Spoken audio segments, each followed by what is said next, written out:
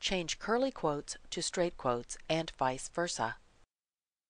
From the File tab, click Options.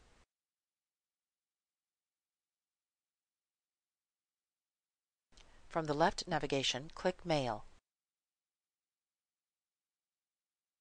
Click Editor Options. Click Proofing. Click Autocorrect Options.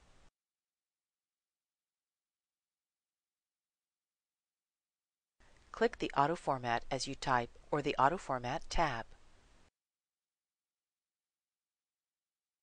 To change curly quotes to straight quotes, in the Replace as you type or Replace area, deselect the Straight Quotes with Smart Quotes checkbox. To change straight quotes to curly quotes, select the Straight Quotes with Smart Quotes checkbox. Click OK when finished. Click OK to close the dialog boxes.